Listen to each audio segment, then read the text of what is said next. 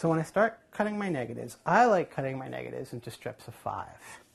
So I very carefully count each frame. And then, again, carefully, because you don't want to cut into the frame of your negative.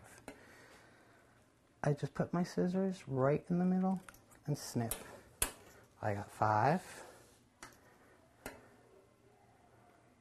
5. You can see how flat this film is.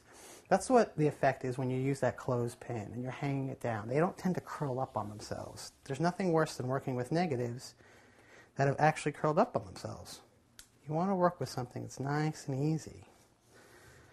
And I also like just keeping them in order.